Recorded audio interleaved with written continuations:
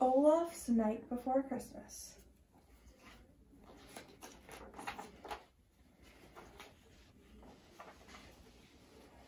'Twas the night before Christmas, and all through the house not a creature was stirring, not even a mouse. Stockings were hung by the chimney, but why? Had they gotten too wet? Were they left out to dry?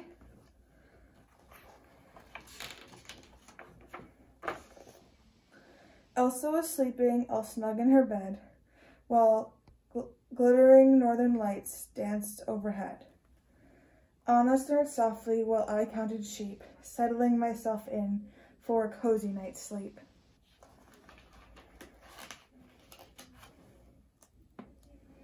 When out on the fjord there arose such a clatter, I sprang from my bed to see what was the matter. Away to the window I tumbled and rolled. I pushed out the shutters, and brr, it was cold. A full moon was out, and it lit up the night, while snow flurries made the world sparkly and white.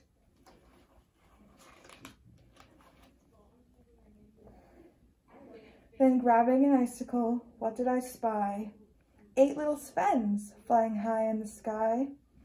The Svens pulled a sleigh. There was someone inside. Could Sven and his Kristoff be out for a ride?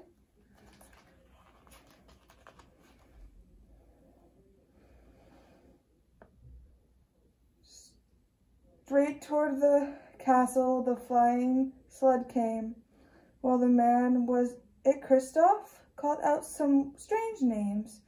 Now Dasher, now Dancer, now Prancer and Vixen, on Comet, on Cupid, on Donner and Blitzen, to the top of the turret and over the wall.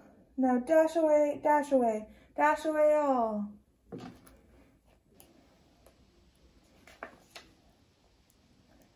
He sounded so funny. Who was this big guy? What was a turret, and how could Sven fly? And then with a ringing, I heard on the roof the thumping and bumping of each little hoof.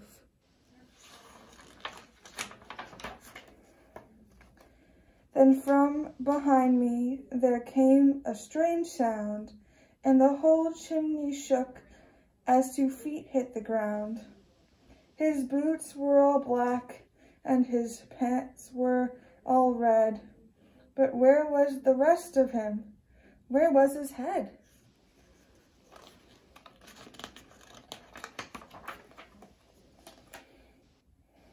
Then out of the fireplace the man's face appeared. He had kind crinkly eyes and a fluffy white beard. Kristoff he wasn't. This man smelled too nice, like snowballs and cookies and Christmassy spice.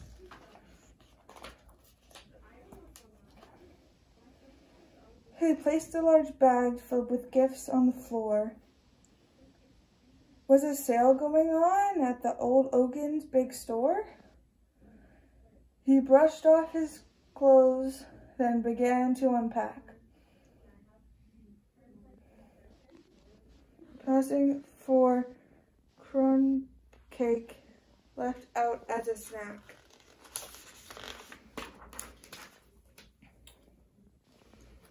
This stranger had presents for Anna and Sven, for Kristoff, for Elsa, for all of my friends.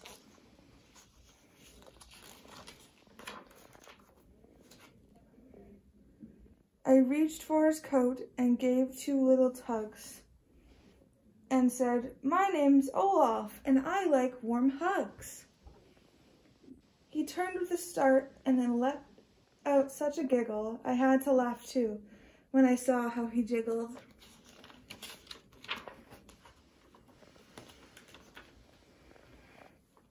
He gave me a hug, such a wonderful gift. Then he rose up the chimney, all lively and swift.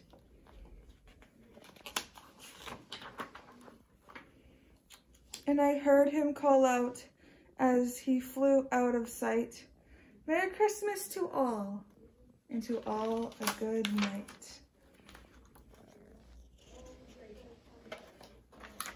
The end.